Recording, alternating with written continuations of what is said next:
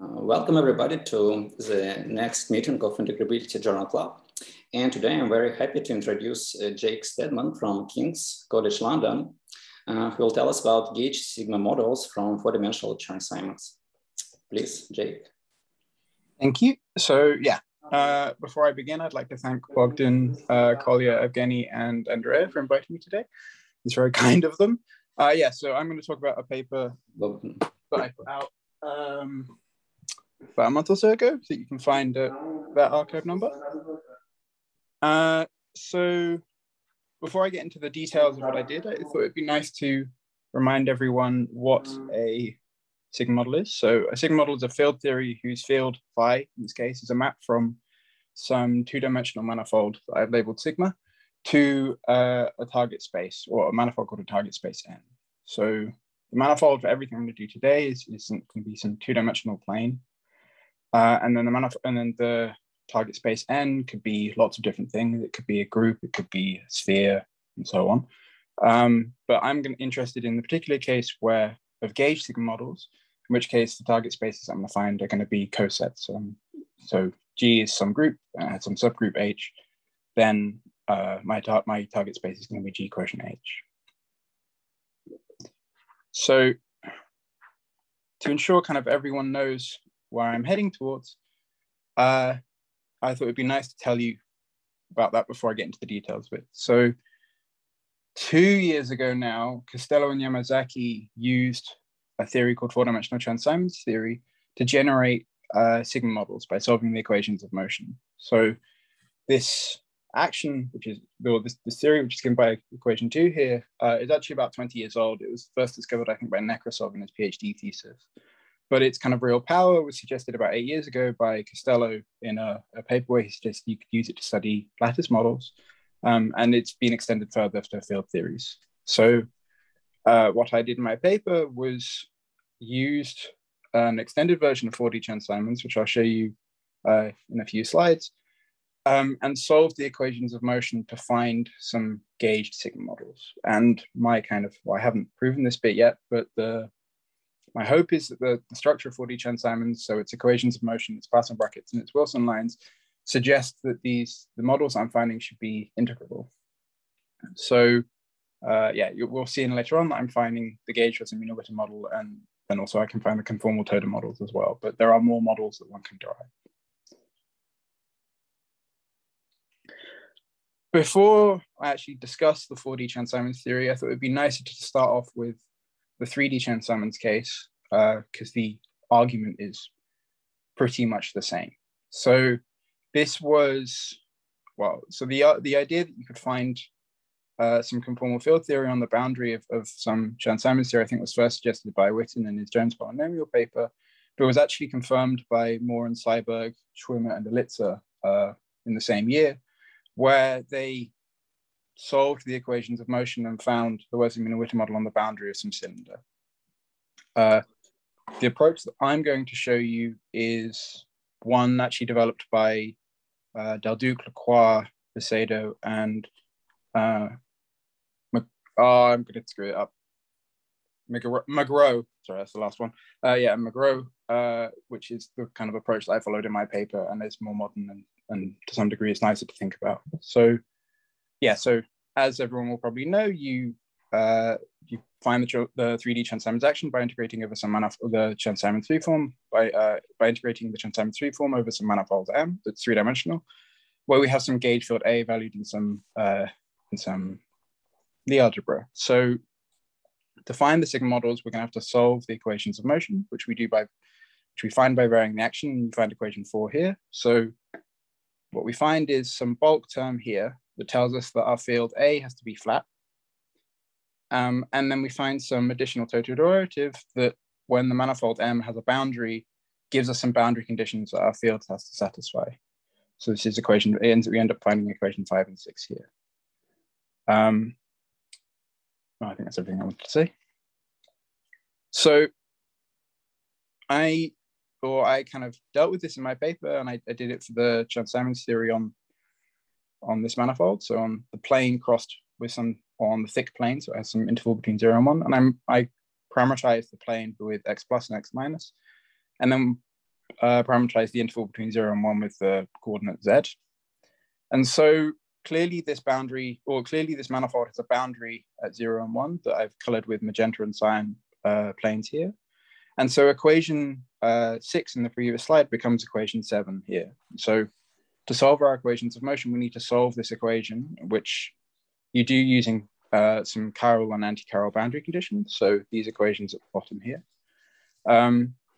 The reason these are called chiral and anti-chiral boundary conditions is that we actually find the currents on either of these planes. So for the boundary condition at Z1, you find the chiral current, and for the boundary condition at Z0, you find the anti-chiral current, which is where this nomenclature comes from.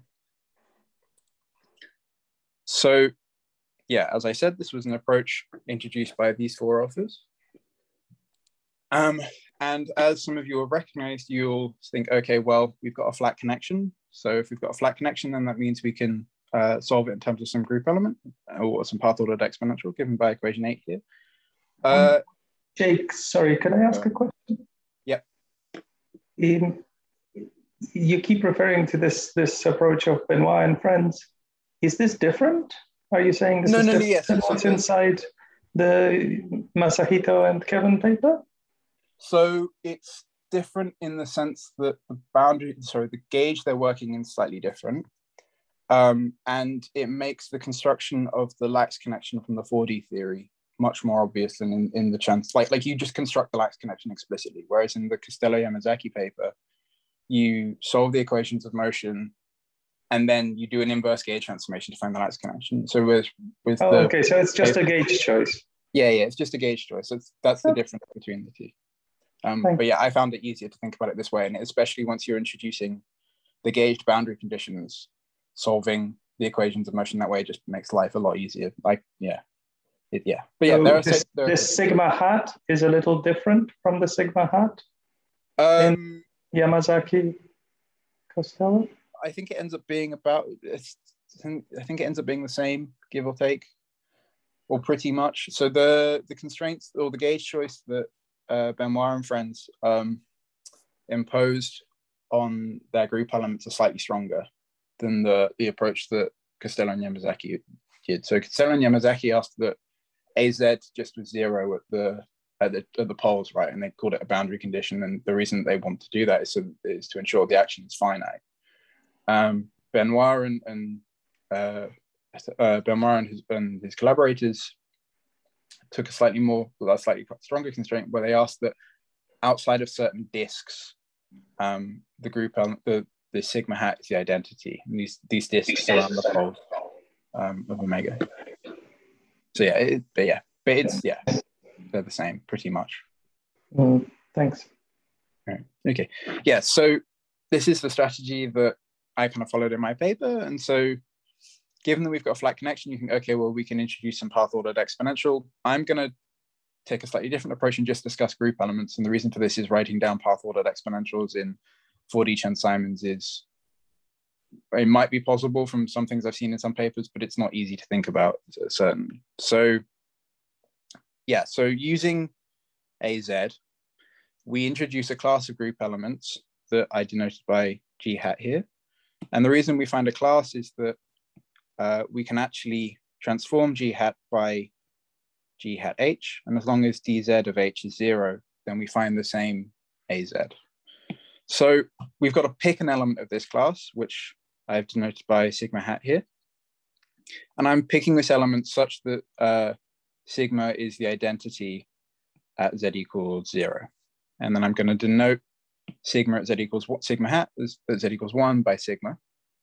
So we can think of this, right, as just being some path ordered exponential that starts at z equals 0, we get to some point z prime, and then once we get to z equals 1, we find sigma.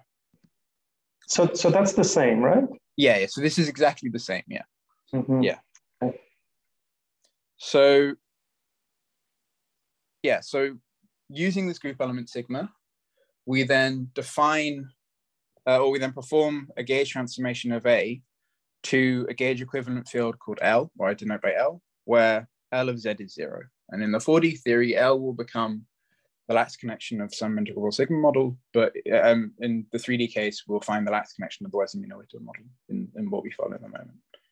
So what we do when we've introduced the field L is go, okay, well, since A and L are gauge equivalent to each other, the flatness condition on A must give us a flatness condition on L. So what we're going to do is solve the flatness condition on L and use the boundary conditions on A to find L and then A. Having found A, or your field configuration, you substitute it back into the action and we find the Westermüller-Witten model. So to make this kind of explicit, since L of Z is 0, then the equations of motion that we want to solve are the components that involve Z. And this tells us that the L can't be a function of Z, i.e. the L is only a function of X plus and X minus. And so we're going to then use equation 11 and our boundary conditions. So these two equations here, or this equation and this equation. And we're going to note that because of how we've chosen sigma hat, or we've chosen sigma hat to be the identity at Z equals 0, the equation 11 then from the boundary conditions on A implies that L plus has to be 0, right? Because sigma hat's the identity at Z equals 0, then clearly L is just equal to A at Z equals 0. And because of our boundary condition, L plus must also be 0 as well. Similarly, at Z equals 1, we note that sigma hat, or I just called sigma hat sigma, and then you just find that L is just this equation on the left-hand side of 13. And so this implies that L has to be sigma inverse D minus sigma, right? So this is the last connection of the Westermüller-Witten model. So yeah, having found this L, it follows that our field configuration is this equation at the top of the page, equation 14. And when we substitute this into the action and kind of go through the calculation, it ends up reducing to equation 15, which is the action of the Westermüller-Witten model, right? So what's nice here is that we started off with some well-known now gauge theory, and we've solved the equations of motion. You can find some sigma model on the boundary. And so this is exactly what happens in the 4D case, right? What we're going to do is we're going to solve the equations of motion in terms of some group elements that we'll introduce in a similar way. And when we do this, we'll find some sigma model on the boundary, on some defects in the bulk, right? But the kind of additional caveats from this is that actually the properties, the easiest way I can kind of say it, the properties of the boundary theory do actually follow from the bulk theory, right? So the equations of motion for the Westermüller-Witten model are just this equation here. But this just is implied straight away from the flatness condition in the plane R squared, right? So our equations of motion for the Westermüller-Witten model follow from the flatness condition in the bulk Chern-Simons theory. And similarly, if we evaluate our field configuration at either boundary, you find, as I said earlier, the J plus currents and the two currents of the Westermüller-Witten model. So yeah, before I continue, are there any other questions? Because I'm not going to discuss the 4D case. And it's fairly similar, but there are additional complexities. So now's a nice time to take any questions if there are any.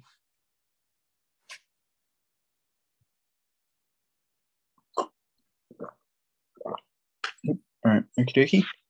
So yeah, so as I said earlier, this was, or its use in integral models was first proposed by Costello, but was made concrete by a paper with Costello, Witten, and Yamazaki 3 years ago. So you construct a 4D theory by taking some 4-dimensional manifold that is the cross product of some plane sigma, that's just going to be the space of our sigma model, and then crossing it with some Riemann sphere, with some Riemann surface, some 2-dimensional Riemann surface that today I'm just going to take to be the complex projective space. It doesn't have to be, it could be lots of different things, but today that's what I'm going to fix it to be. So given this Riemann surface, we can define a meromorphic one form on the Riemann surface. It's just given by this equation here, right? So it's just a function of Z and it can have zeros and poles.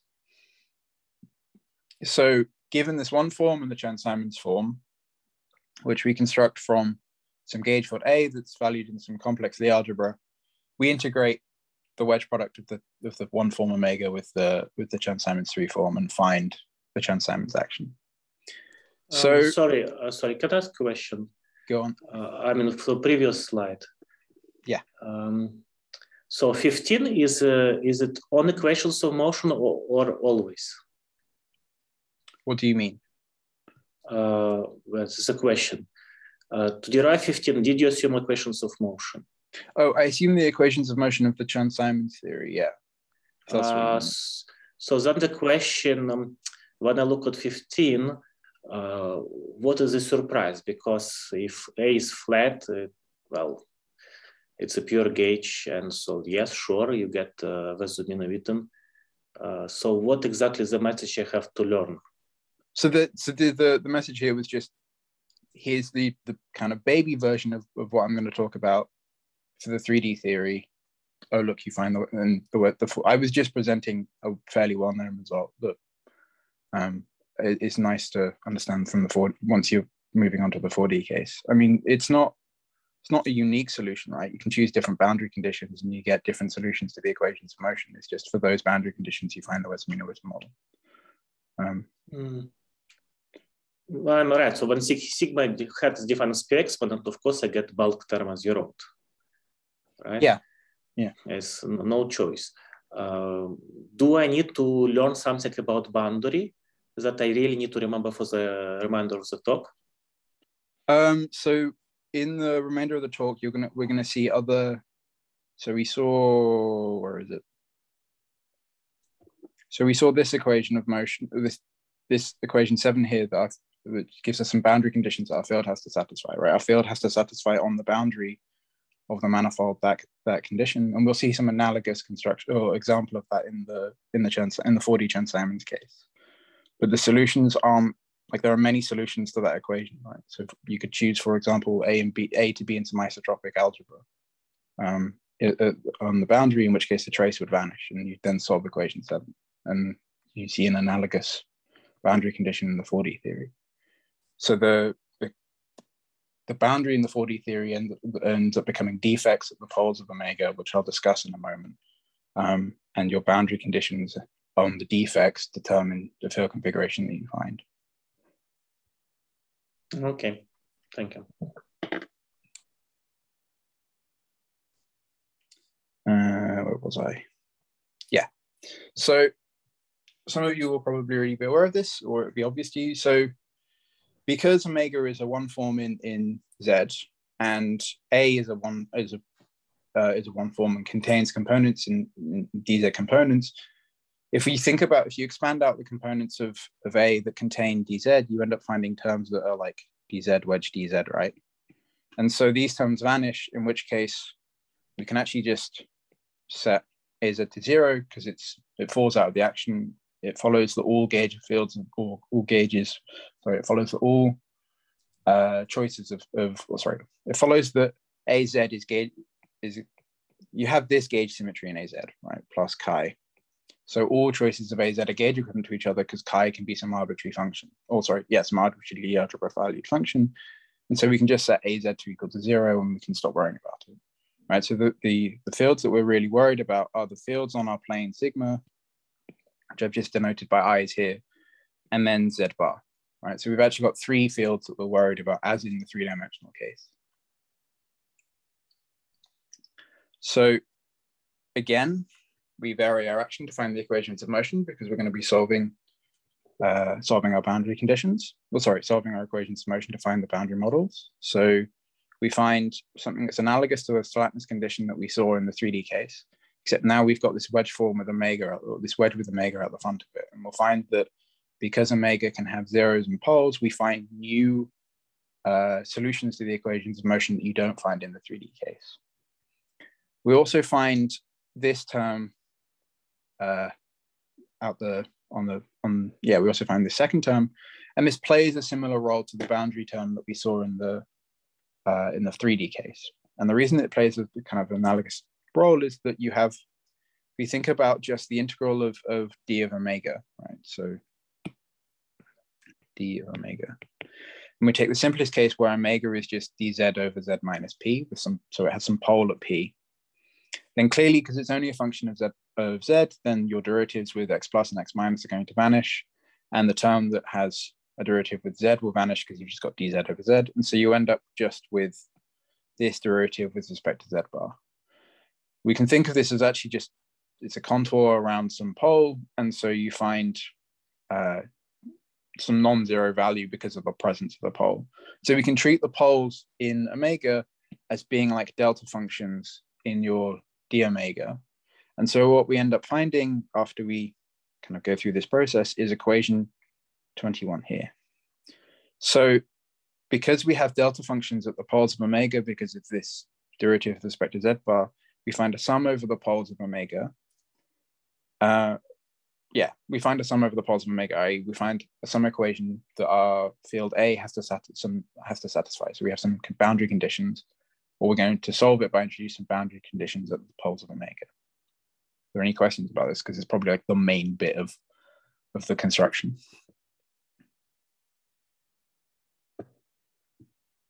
What happened with the second integral over sigma? What do you mean? It's four-dimensional integral. You take poles over CP1. What this? Do you mean this? What happened to another one over sigma. I've just been sloppy and dropped it. This is me just being sloppy. Sorry. Yeah. It doesn't. Yeah, this is me being sloppy. It doesn't massively matter. Well, I mean, it doesn't. In the ways I'm going to solve it today, it doesn't matter. There are probably solutions to the equation that you could introduce and that are contingent on having that integral, but I haven't thought about them very deeply. So if we kind of think about the simplest case again, where we have omega is dz over z, what we find, or it has some poles at 0 is infinity, so we pick up some delta functions at 0 and infinity, and so we find equation 23, which is just the 4D Chern-Simons analog of the boundary condition equation we saw in the 3D case.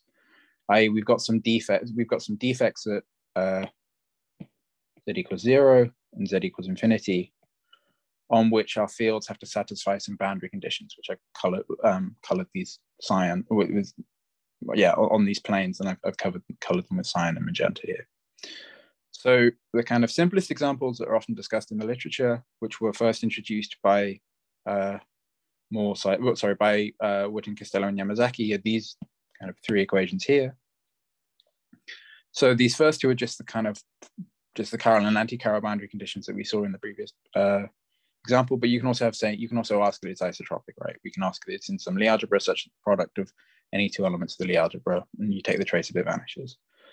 But because the boundary conditions are determined by the poles of omega, we can have higher order poles. We don't just have to have first order poles, as in that fairly trivial example. We could have second or third order poles and so on. So if we have a second order pole, then you're asked to actually solve at a pole, we're solving this equation. And the simplest solution to this is just asking that A is 0 on the defect at the pole, which is the simplest version I'm going to deal with today.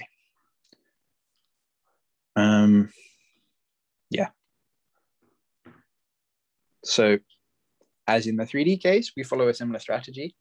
Can omega have cuts? Sorry, go on. Can omega have cuts?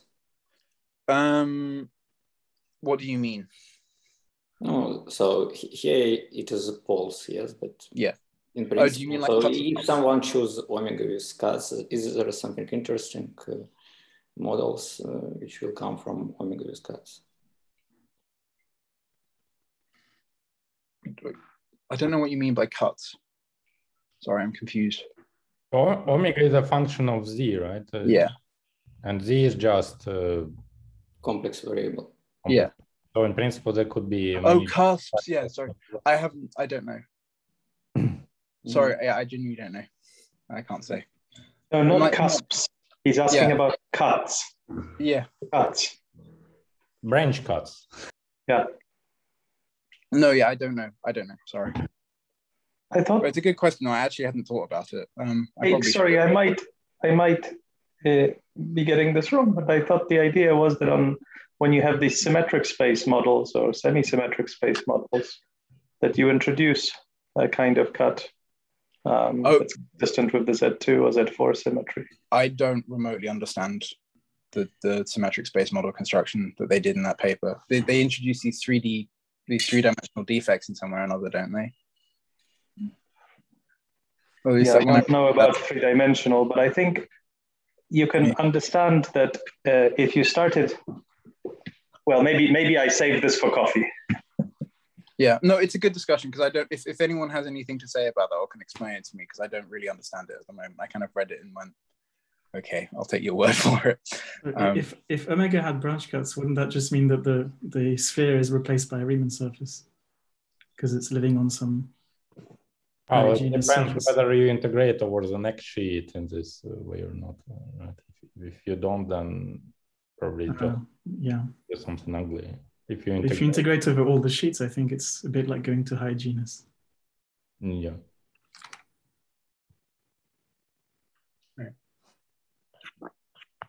So yeah, so we follow a similar strategy again, except this time instead of using AZ, we use AZ bar to introduce our group elements. So we say, okay, defining some group elements, G hat using AZ bar. Again, we would find some class for the same reason that we did in the previous case, where we can take G hat to G hat H, and as long as DZ bar of H is 0, we find the same field. So again, I'm going to pick some element of this class. In this case, I'm going to denote it by sigma hat, and I'm going to choose it such that it's the identity at the pole of omega, right? So this is the analog of choosing sigma hat to be 1 at the boundary of some manifold in the 3D case. Using this sigma hat, we can perform a gauge transformation as we did in the previous case and find a field L from A. And again, because of how we've defined AZ bar, it follows that LZ bar is 0. And we'll see in a moment that actually it satisfies the conditions that we require of a lax connection and gives us the lax connections of some integral sigma model. So again, because A and L are gauge equivalent to each other, it follows that our equation of motion for A gives us some equation for L. And then using the boundary conditions on A, we can solve to find L. Finally, once we found L, we can then find A, substitute it into the action, and we'll find some integral sigma model in this way. So yeah. So to remind everyone what a lax connection is, a connection is a lax connection if it satisfies 3 properties. So the first is if it has some meromorphic dependence on some complex parameter Z. So in this case, we're going to find that it's going to be this complex parameter that's on the complex projective space, or more generally the Riemann surface. It has to be flat in the kind of physical space of our theory, right? So in the plane sigma, and the flatness condition tells us the equations of motion for our sigma model.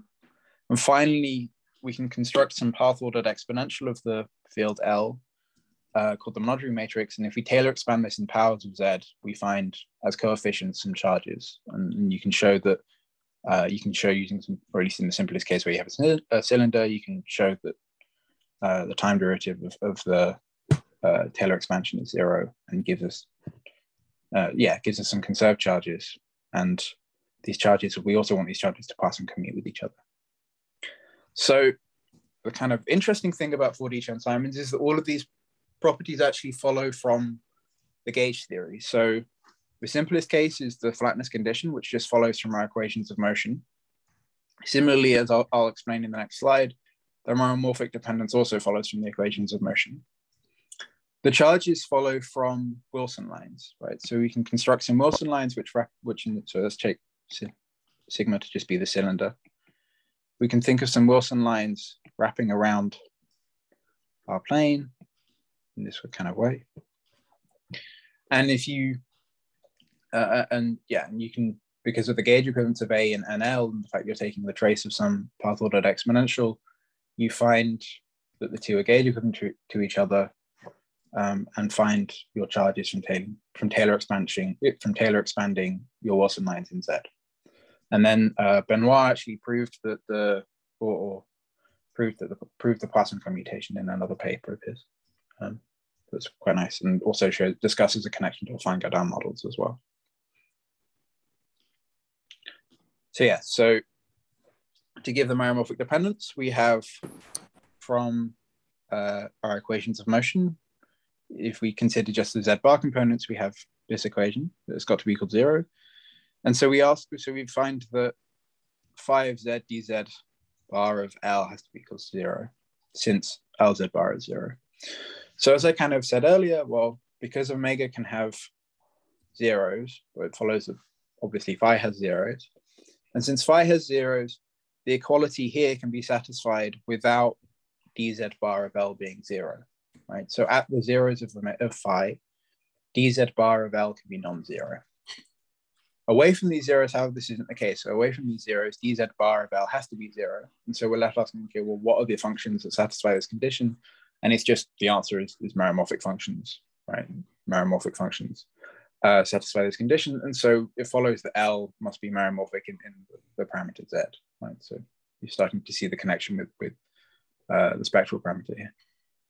So everything I did in my paper, I truncated it to just consider, I simplified it so that phi only contained second order poles. And when you do this, you can show a truncation of the lattice connection once you solve this equation. So yeah, so equation 26 here is just the solution to this equation. So this is some function of x plus and x minus. And then the second term here just comes from some partial fraction expansion. And there's no kind of linear terms here because of the restriction of phi to be second order in poles at most.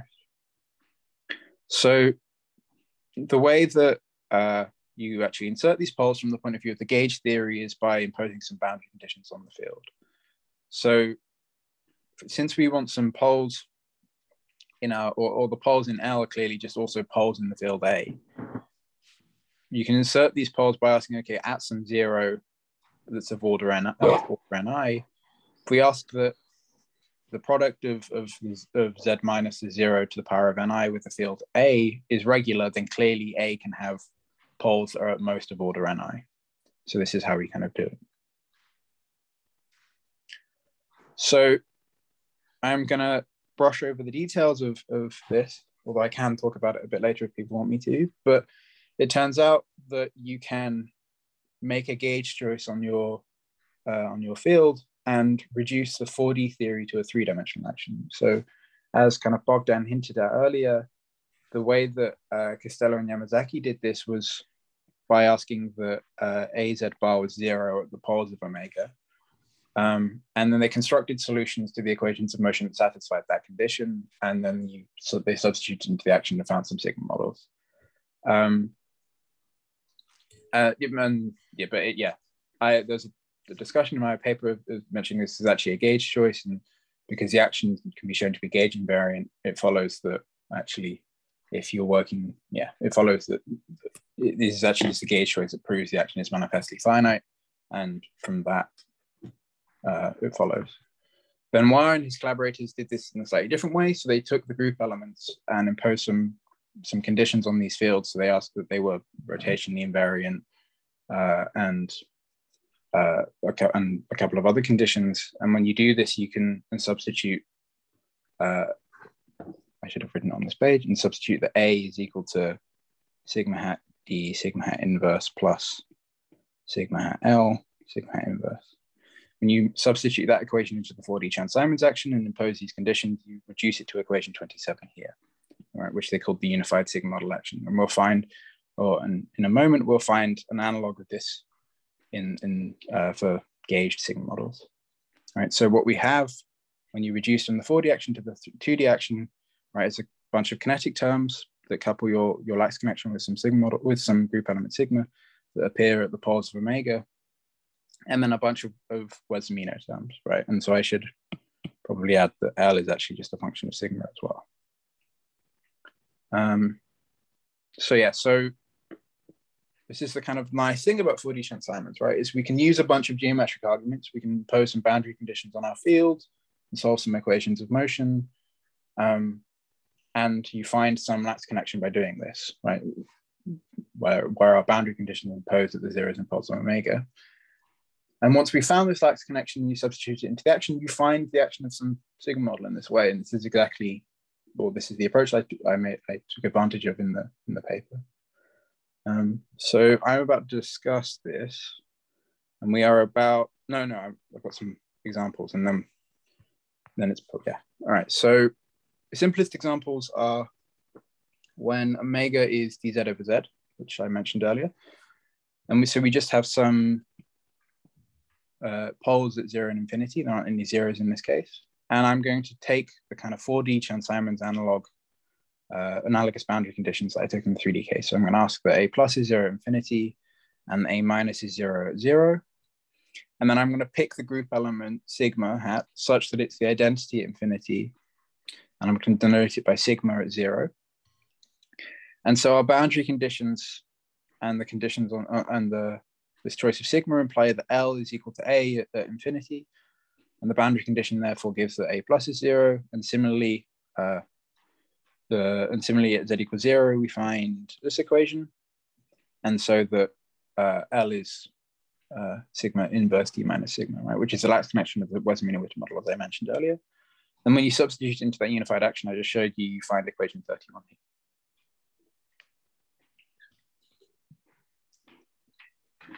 But what's nice about 4D Chern-Simons is that omega isn't unique, right? There are many choices of omega we can make. And so if we consider the simplest case where we have some 0 on pole, this was done first by Costello and Yamazaki in their paper, and then reviewed in this way that I'm presenting here by Benoit and his collaborators. So if we choose an omega such that there's a 0 at Z equals plus or minus 1, and then some poles at P and infinity. And then we're going to ask that A plus has a pole at Z equals 1, and A minus has a pole at Z equals 0.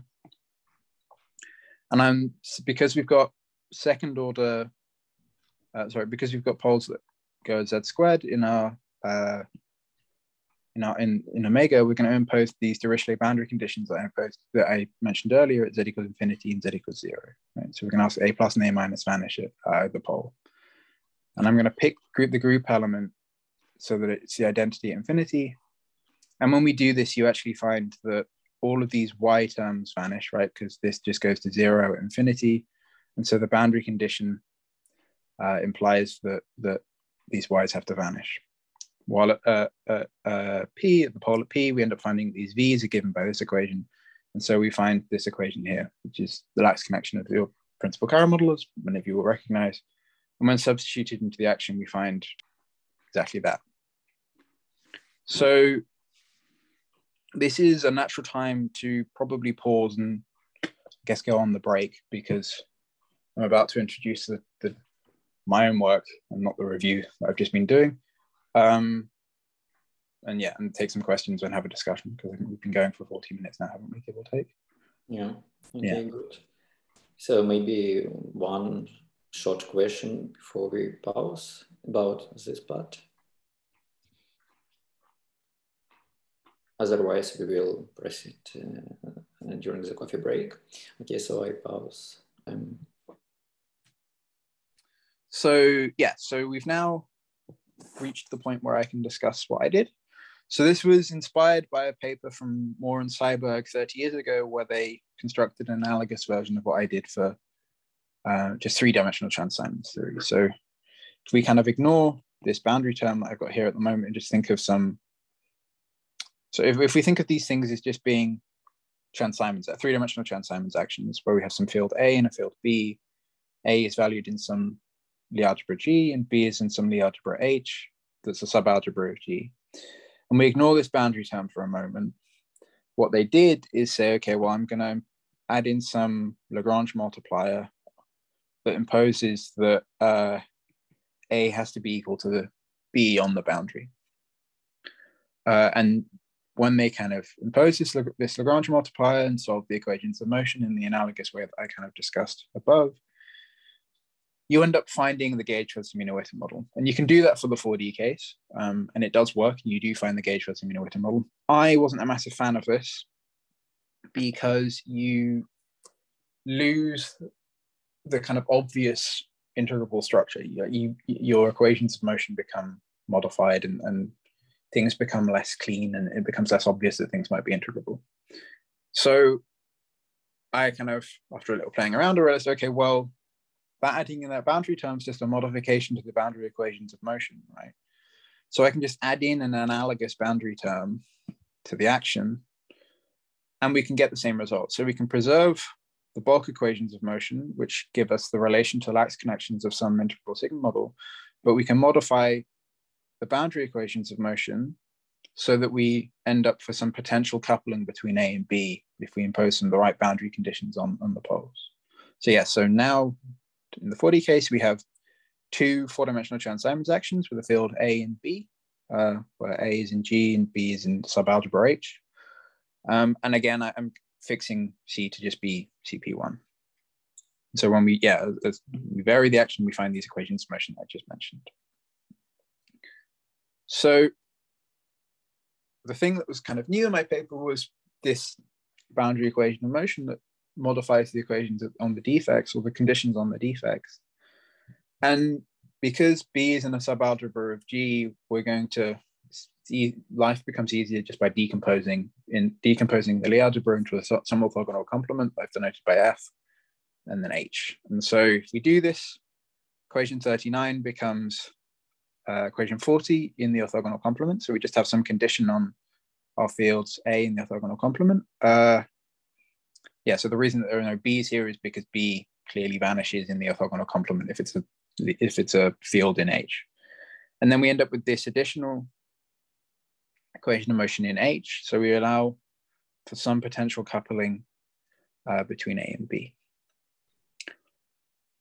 So what I did was say, okay, well, we've got this second equation. It becomes possible to ask that because of the zero in this equation, or because of the difference in this equation, I can ask that A and B are equal to each other on some defect. So I can introduce gauged versions of the boundary conditions that you see in the 4D theory, where you impose the same boundary condition that you'd see in the original case, but you still preserve, and I'll explain why in a second, you still preserve some gauge symmetry in H on the defect.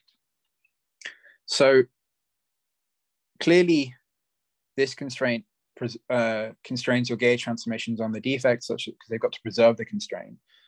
The constraint in the A in the subalgebra H is equal to B constrains your gauge transformations in A such that they're equal to the ones in B. But you still end up with some leftover gauge symmetry in B, right? So on each defect, you still have a gauge symmetry in H. And the result of the gauge symmetry in H from the point of view of the sigma model is that your orbits of G end up becoming, the orbits of G generated by the action of the gauge symmetry become identified. And so what we find is some gauge sigma models whose target space is just G quotient H, and it's because of the preservation of this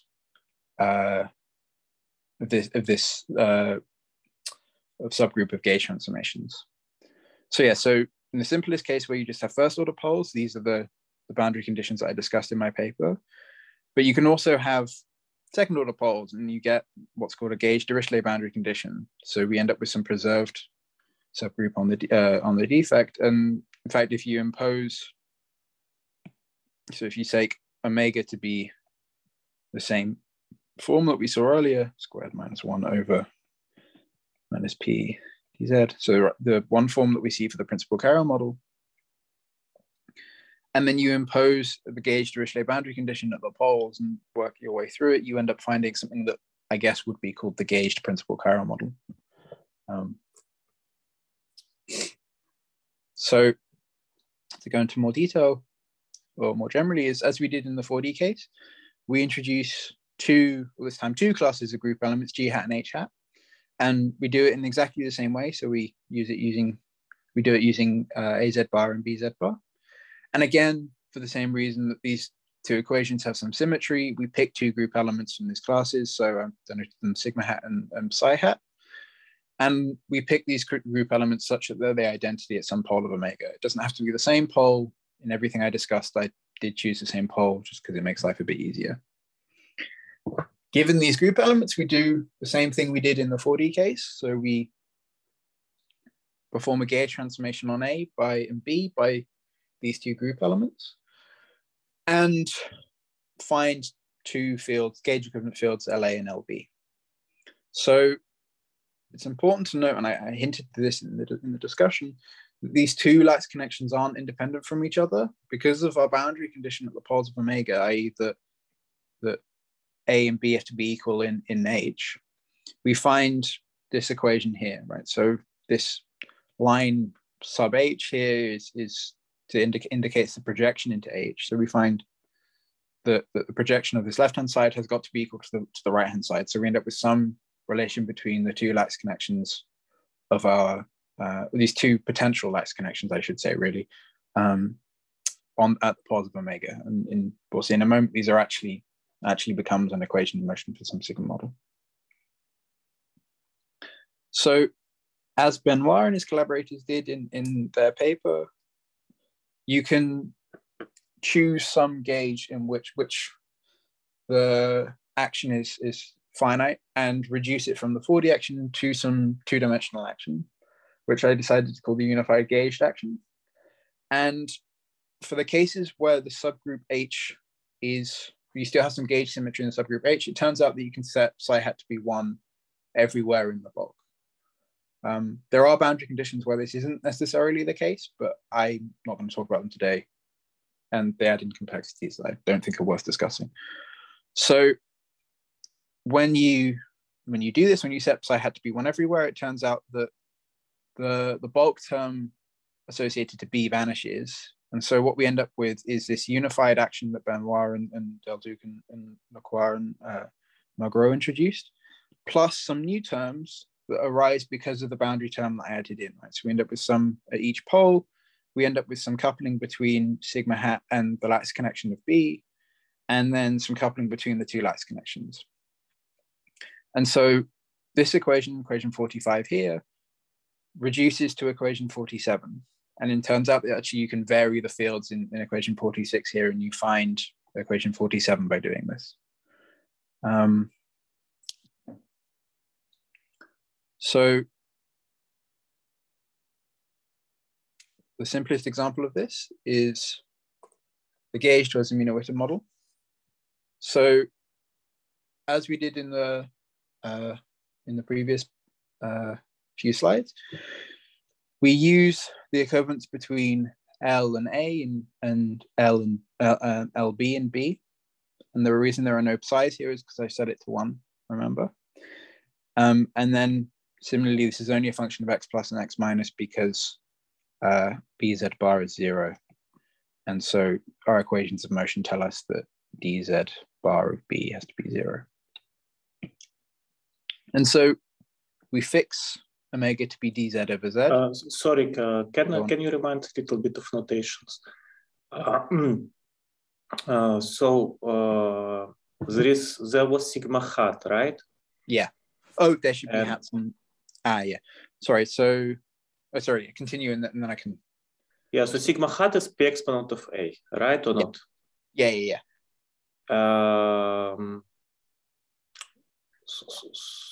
So why sigma d sigma plus sigma is non-zero? I mean, it's like because you don't have a gauge symmetry, a preserved gauge symmetry on the defects at the poles of omega for A. Your group is the group G has to preserve. Okay, so if you're preserving, say, this in the orthogonal complement, you restrict your gauge transformations to preserve that, and so you don't end up with the total gauge symmetry in G, which is why sigma hat can't be the identity generally. Okay, and then so there was a sigma hat which is called psi for B, right? Yeah. And you say it's equal to 1, basically, right? Yeah. Why B is not non-zero? Because it's p exponent of 0 is 1. I'm not sure I can do something. No, else. so it's okay. As being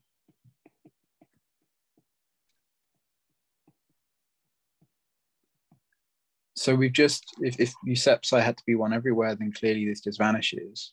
But this is only BZ bar. This doesn't tell us anything about B plus and B minus. Right, the other fields in the plane. Right, in the plane. So if we take it to be R squared cross our manifold to be R squared cross CP1, this condition doesn't tell us about B plus and B minus on R squared. So we still have two functions. Well, the flatness condition ends up telling us that actually these things can only be functions of x plus and x minus. But okay, I think I get it. Yes, thank you. No problem. Are there any other questions?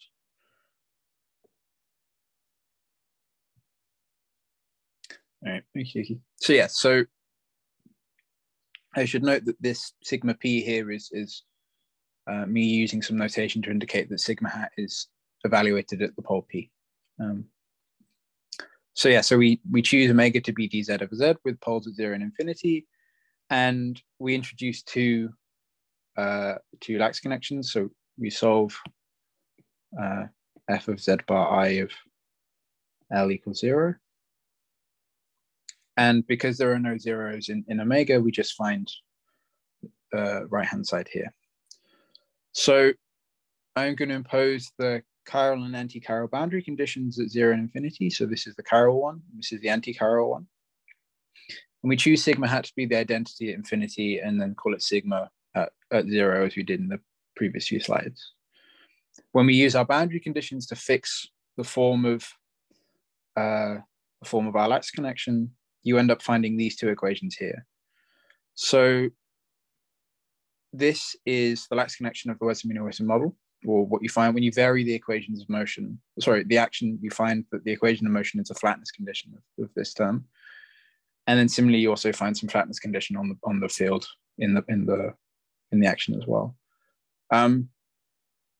Since Bogdan mentioned it a few slides or a little while ago, this is because I wanted to include these B fields in the lattice connections, or more generally some gauge fields and lattice connections. This is the reason I went with the Benoit-Vicedo kind of way of constructing these models rather than the original Costello-Yamazaki ways, because it becomes easier to introduce these fields.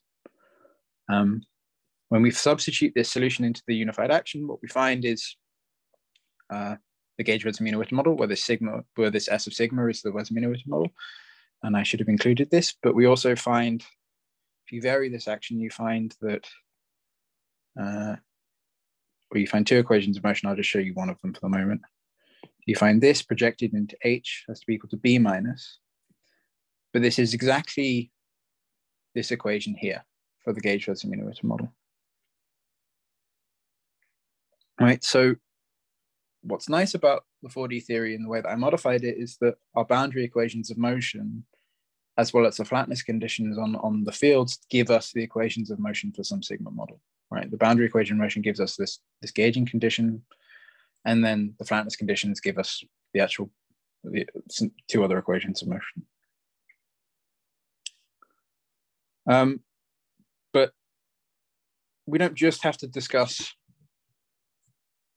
that case where we have two subgroups. We could think about more general cases with more subgroups. So this is a way of finding what I decided. I forgot to modify this slide. There should be a gauged here. This is a way of... Sorry, can I interrupt? Sorry, yeah. I have another question.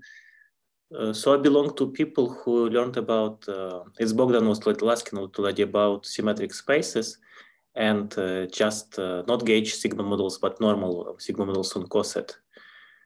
But I know a little bit less about gauged okay. Oh, yeah. Okay. Can you make a comparison like between two cases?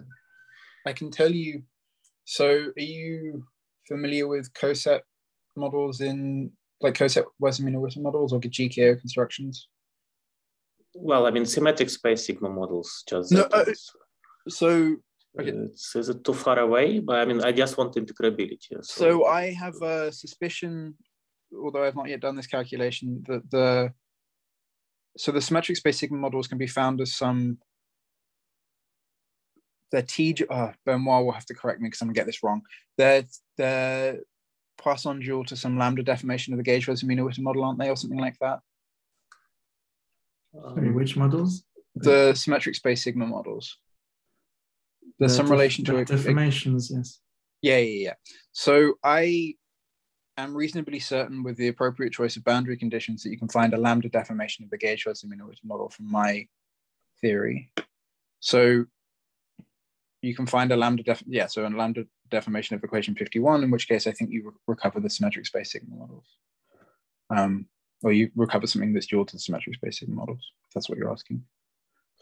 Well, I mean, kind of in this setup, we learned that being symmetric space is important. For you, it's not important. No, yeah. It could be any. And okay, but when you say the word Lux connection, does it actually mean that this model is integrable, right? So this is not some other Lux connection for something else. It's really Lux connection saying that it's integrable model. Yeah, so the gauge-Schwarz-Witten model is integrable and it has a Lux connection. And it doesn't need to be symmetric, right? No, it doesn't need to be symmetric, no.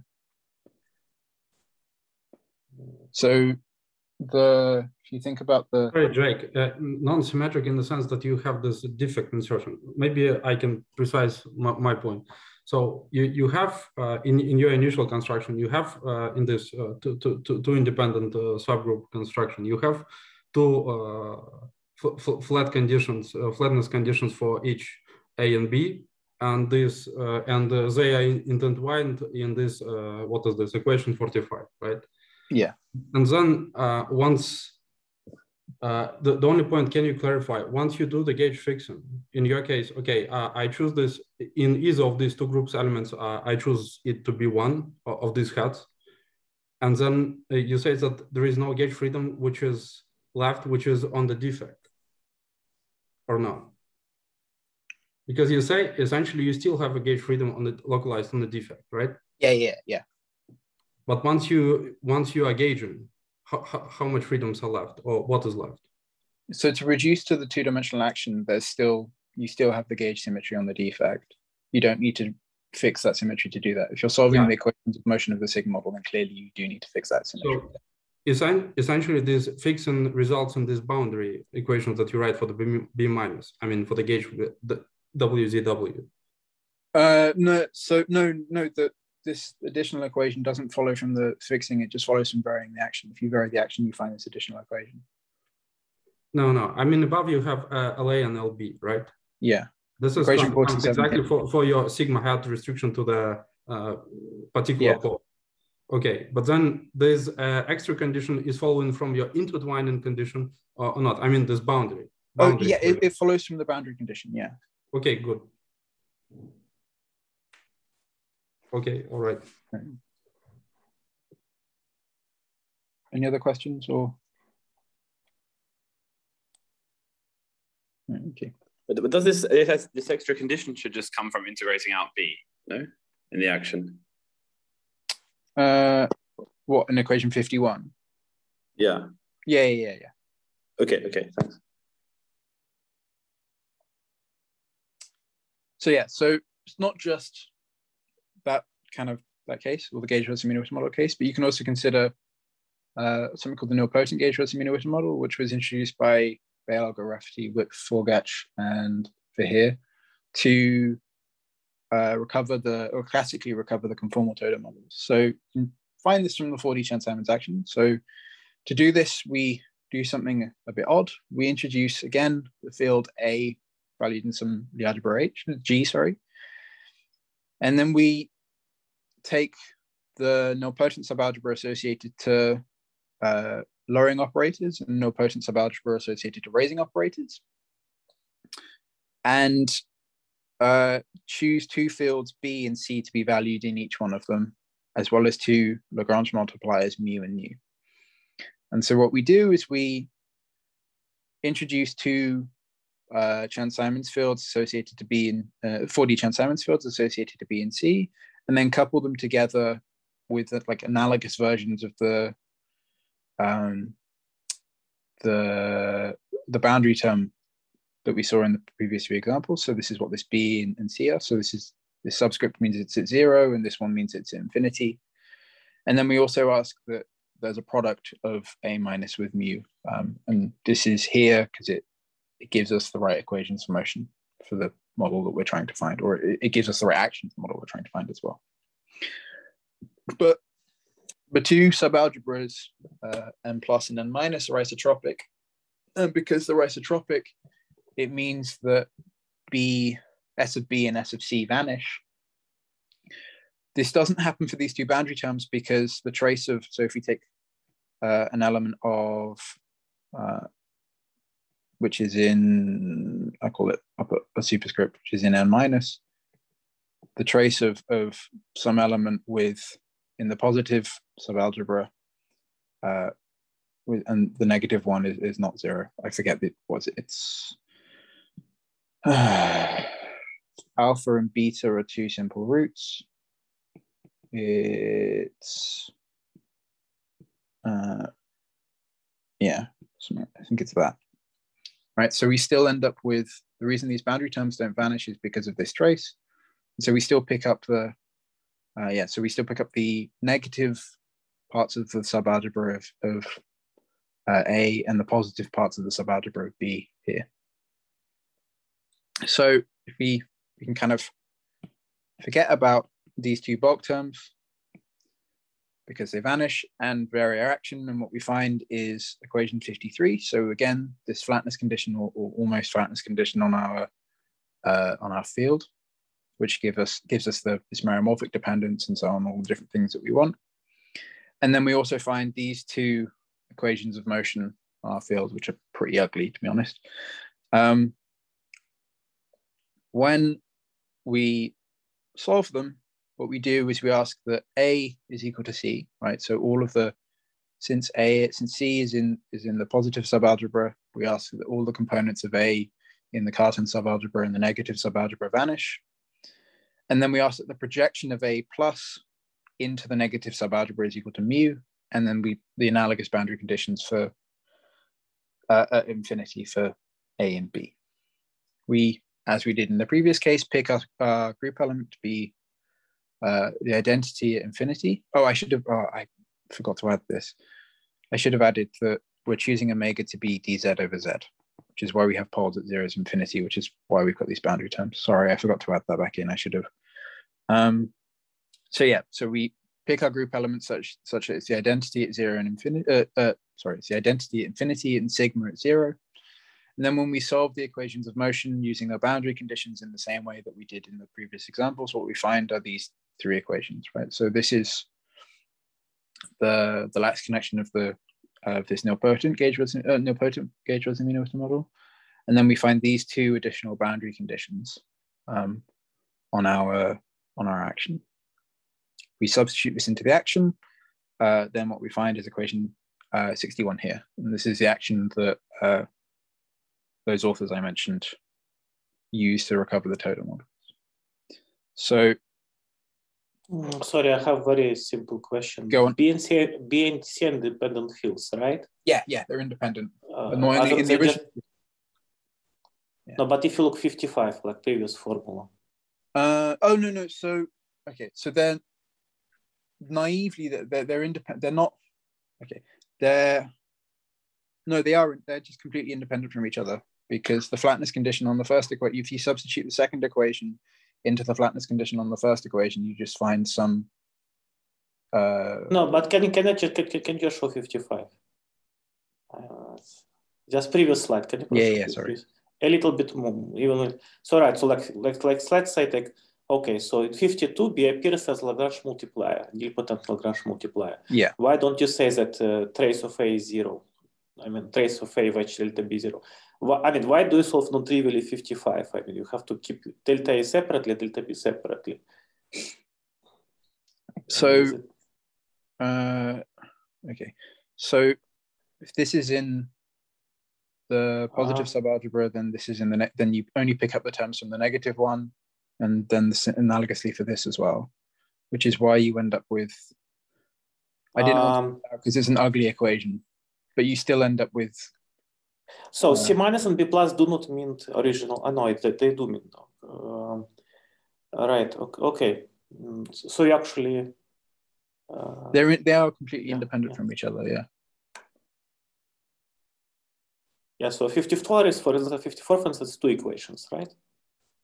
With delta A and delta C separately. Yeah. If you expand it out expand out the wedge. No, it's a single equation. No, but variation of A and C should be independent. You say it's independent fields. No, Why? because because of this equation, your variations end up becoming, you can impose boundary conditions such that the variation of A is equal to the variation of C.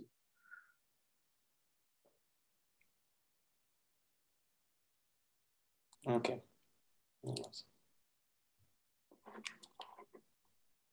So yeah, so the simplest case that they discussed in this paper is, or the process of finding these total models from this action is you choose a gauge, or partial gauge technically. You set that C minus and B plus are equal to 0, and then you perform a Gauss decomposition. And when you do this, you find a total model. So for the case where you've just got SL2, you find the above theory. Yeah, so are there any questions? Because I think we're near the end.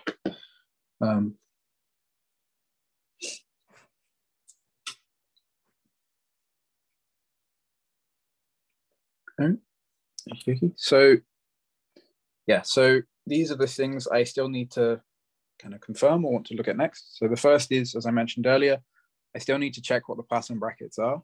I'm hoping that I'll find the Poisson brackets imply the charges of the charges for associated to LA and LB, or some subset of those charges will Poisson commute with each other, and that will show integrability, or should hopefully show integrability. All the other conditions, so the meromorphic dependence, the equations of motion, the fact that the charges even exist, just follows in the same way from in the doubled theory as it does from the 4D theory, where it just follows from the equations of motion in the Wilson lines of the 4D Chern-Simons theory. But there has been other work on integral models using an extension or a kind of generalization of 4D Chern-Simons to 6D Chern-Simons. So instead of having omega to be a 1 form, you make it to be you construct it to be a 3 form. So you take this capital omega times the trace of Chern-Simons form. And you can, in a fairly analogous way of solving some equations of motion, you can find higher dimensional integral models. So you can find higher dimensional version of the Weizmann-Witter model that's integrable, and then various other things as well. So from the 6D theory, you find a 4D Weizmann-Witter model that's integrable, and then you can reduce it back to the 2D case as well. So I'd like to. Sorry, you mean integrable in the sense, of course, of the existence of the Lux, right? Yeah. Sure. Yeah. So it'd be nice to replace this d omega with a d of capital omega and look at the same thing and see what kinds of models you find. Yeah, I haven't yet done this yet. The final thing is I'm hoping that, or I have some reason to expect to find some lattice models from the doubled Chern-Simons action. So it turns out that this boundary term, if you look at it in the quantum case, this boundary term gives you some correlators between A and B. And the correlators between A and B are interesting for the following reasons. So yeah, if I add in another page. So standard 4D Chern-Simons, the way that one recovers lattice models, and in doing so, like the Yangian structure and so on, is by looking at Wilson lines, which are the path-ordered exponential of some line integral over some curve in sigma. And the reason that these things are observable is you choose some appropriate boundary conditions on your field, and these things extend from infinity in sigma to another point at infinity in sigma, which is why these things are observable. They're gauge invariant. And what Costello, Witten, and Yamazaki looked at were the expectation value of the tensor product of these lines, so that they were crossing like this. And if you calculate it to first order and perform a Taylor expansion, what you find is the identity in the tensor product of the two representations rho and rho prime plus h bar c rho prime over minus z1 minus z2. So this is in z1. This is at the position in z2 in this complex projective space, or sorry, it's not complex projective space in this case. In this complex plane, where and this C rho prime is this split Casimir.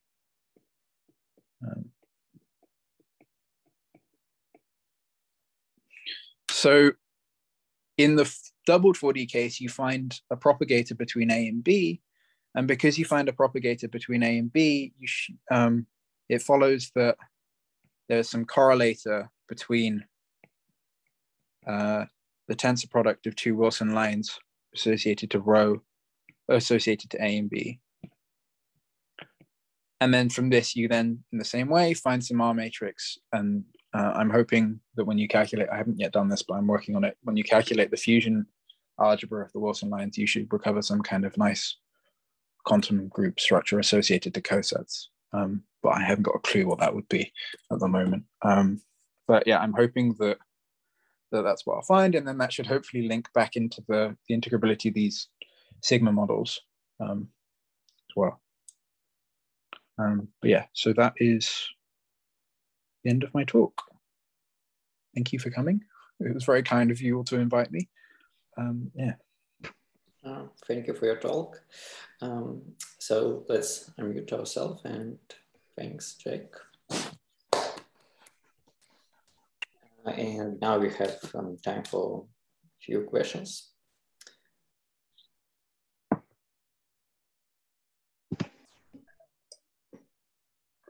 These extra terms you added sort of on the boundary. No, it's okay. Do they change the propagator? Do they what? Sorry? Change the propagator? Yeah. So if you integrate this by parts, you end up with, and then you calculate the propagator in the fairly standard way, you end up finding they change the propagators. They only change the propagators for A and B, like between the fields, like A to A and B to B. I think they only change it by like a factor of half or something like that. They don't. They also give you some A. Yeah, they also give you some A to B propagator. Yeah.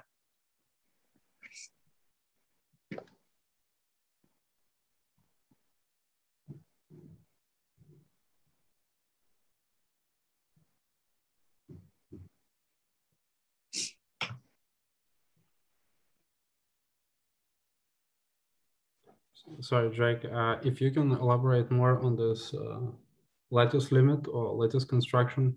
I'm just wondering, do you think from your prescription or even this Forgage example, when you mean this Toda lattice coming from three fields, do you think through this fusion representation construction, you can get something related to the quantum group structure of the Toda lattice models or not? So this is what I've been, so given I can find the conformal Toda models, like field theories, it seems reasonable to think that you might be able to find the lattice models from this. And discretization procedure would be exactly through these fusions. Hello?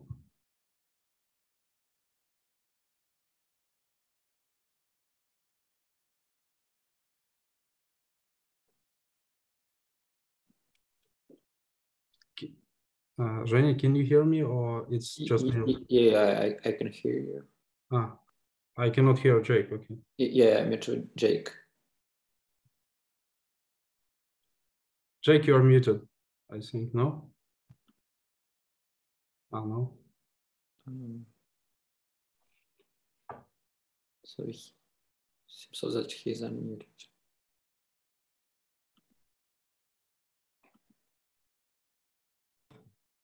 Was I muted for that, what I just said? Okay, now we hear you. Oh, what is going on? Oh.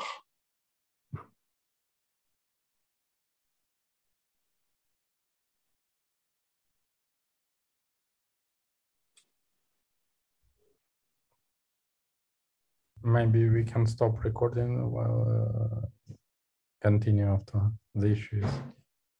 Okay. Yeah.